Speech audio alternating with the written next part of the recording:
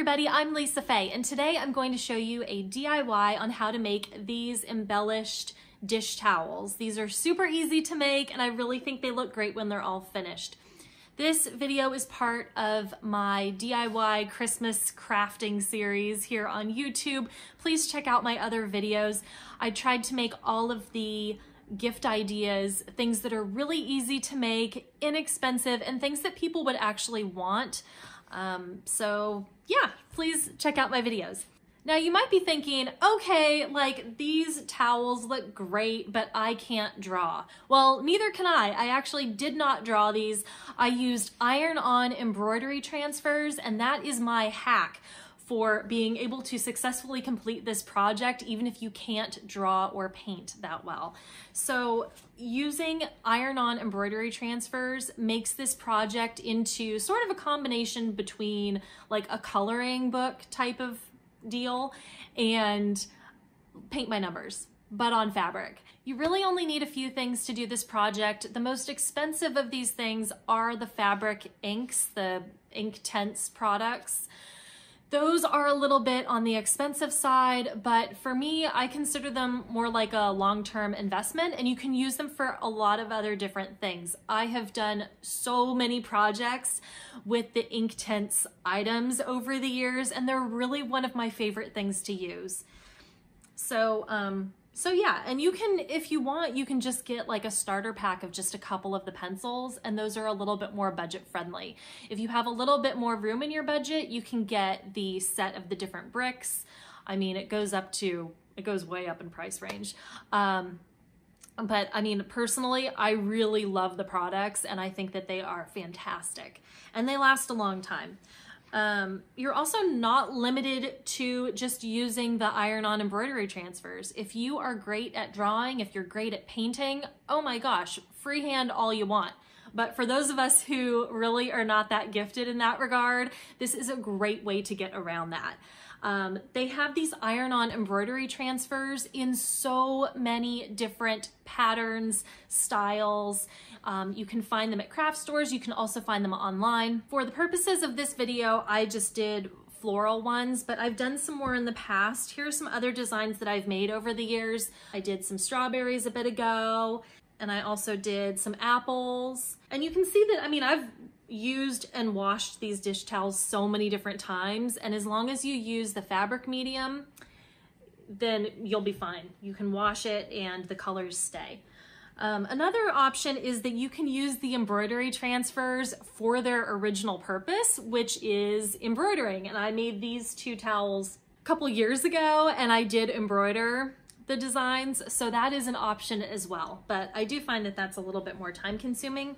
And I really like using the paints. There's just something about it. It's fun, it's different. If you check out some of my other videos, I have more examples of this same technique for embellishing these towels, but using it on other items as well. So please check out my other videos, and you'll see how you can apply this technique to other items. You'll find affiliate links to the different items you'll need in the description box for this video. I'll be donating a portion of any proceeds from affiliate link sales to National Food Bank Feeding America, as well as my local food bank, Second Harvest of Silicon Valley. All right, so let's get started. If you're great at drawing, that's awesome, but me personally, I'm not. So I like to use iron-on embroidery transfers. You can find all sorts of different patterns. For this example here, I used this book of flower designs. And what you want to do is just select a few designs that catch your eye. It's easier if you have ones that aren't all that intricate, and just cut them out. Cut out what you'd like to use, and then you'll need to iron them on your fabric. Here's the type of towel I use for this project. It's just 100% cotton. These are made in India. These are large kind of flour sack dish towels. I use these Inktense products. They come in pencil, block form, and also in a watercolor type of format. And I really like using these. As you can see, they are well used and well loved, and they really are a favorite product of mine. You can do so much with them combined with a fabric medium. and there's many different variations of fabric medium you can use. These are a little expensive, but they're totally worth it. So I take my ironing board and my cloth and I kind of find where the center is on there, and then I try to position my pattern and tape it down. You don't want to iron over the tape, but you do want the tape there so that it doesn't move when you're ironing it. These transfers are permanent and they will also bleed through, so be careful. You can see that it transferred to my ironing board. So once again, I find where the center is and I kind of position it a couple inches up from the bottom edge of the towel.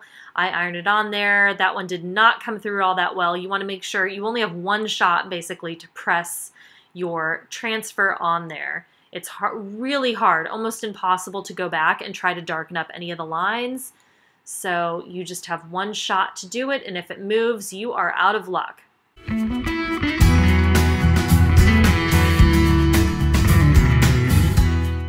I like to use transfers that have larger areas to color in because it really just makes my job easier when I'm going in with the paint, to not have a very intricate design, to just have something that's a couple colors and really easy to do. Here I am trying to match up, and I did it successfully that time because I missed a spot when I was ironing it, but it's really difficult to do that.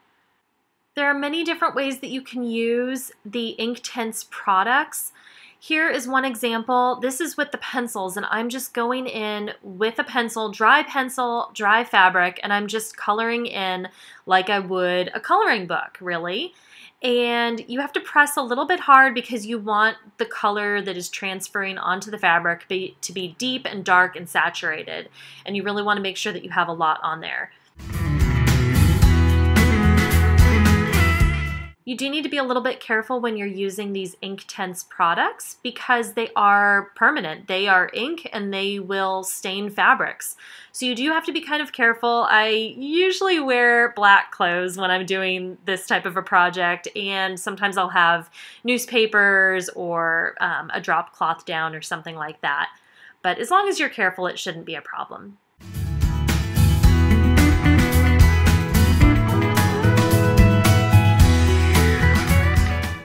So after I am done with that, I take my fabric medium and a small brush, and I go over all of the lighter colored areas first. And I just use this and kind of paint it on there. And when I do that, it takes it from a colored pencil type of a application, and it turns it into an ink paint. You want to make sure that you have a piece of plastic or cardboard or some sort of barrier on the other side of your fabric as you do this, because it will bleed through and it is permanent, like I said before.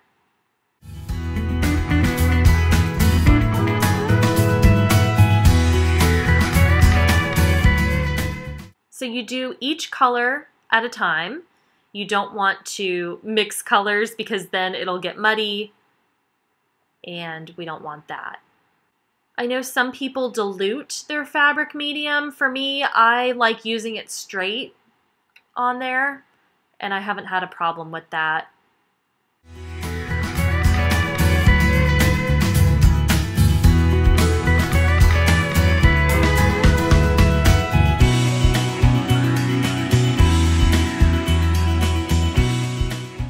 After I'm done with the yellow, I will switch brushes.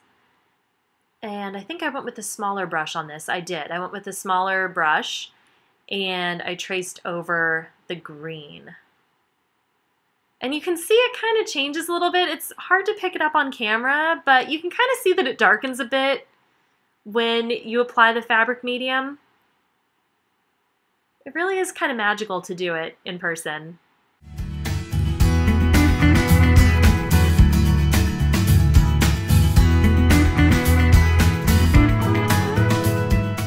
It's super easy. You definitely want it to dry properly after you do all of this.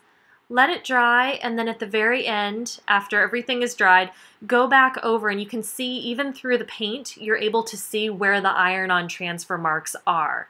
And that's where you go in after it dries with your extra fine tip black Sharpie and you trace over all of those lines. And it really gives it definition and makes things stand out. Here's another example I did. I decided to do a tulip drawing here.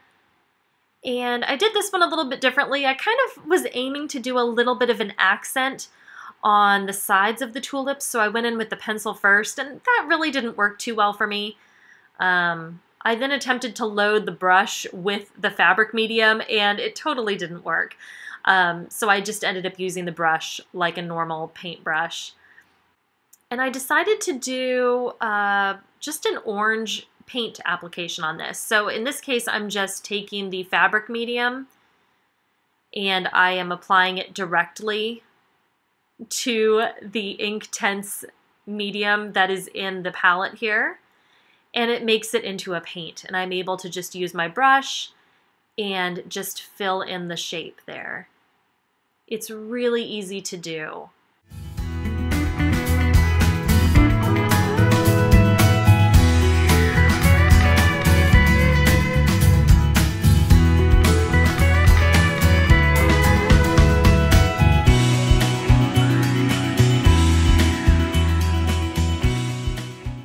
I do want to say that after all of this dries, before you go and trace everything with your Sharpie, I think it's always a good idea to go and iron it with a hot iron, a hot dry iron, no heat, or no steam, no water, and heat set everything.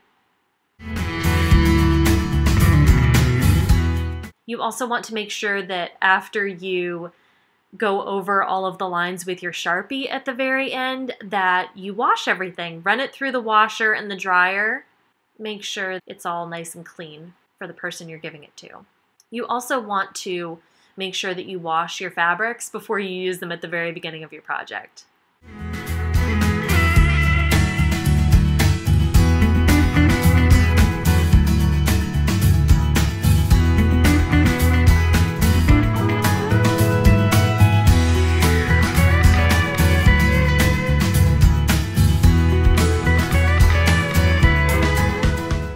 So now I'm just going back with my brush, a different brush than what I was using before for the orange.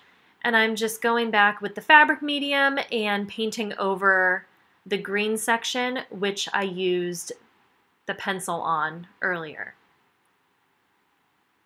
And so I'm just painting over that with the fabric medium in order to turn it into an ink paint and make it permanent on the fabric.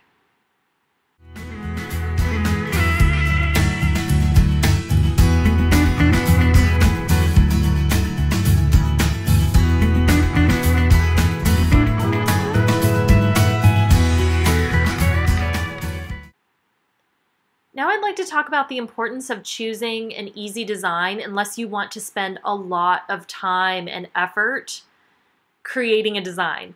Here you can see I chose a transfer that is very intricate and complex, and you can see just how long it takes me to do all of these fine details and how I don't even finish this whole project.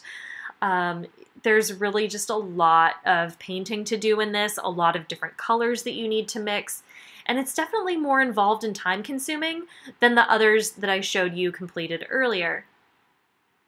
Of course, if you have the time and energy and patience and you would like to do something that's more complex like this, by all means go ahead. But for the sake of this video, I just did not have the time or the bandwidth to complete this project. But it really just goes to show you, you can choose really any variation you want on this idea. You can make it as complex or as simple as you want.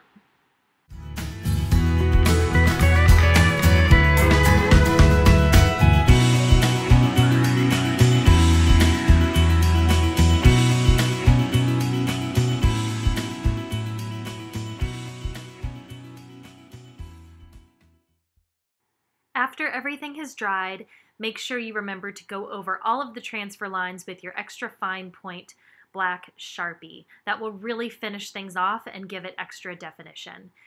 This finished kitchen towel can be combined with other items I have crafting tutorials for a great kitchen themed gift. Thank you so much for watching. Please subscribe, and I really hope to see you again soon. Bye.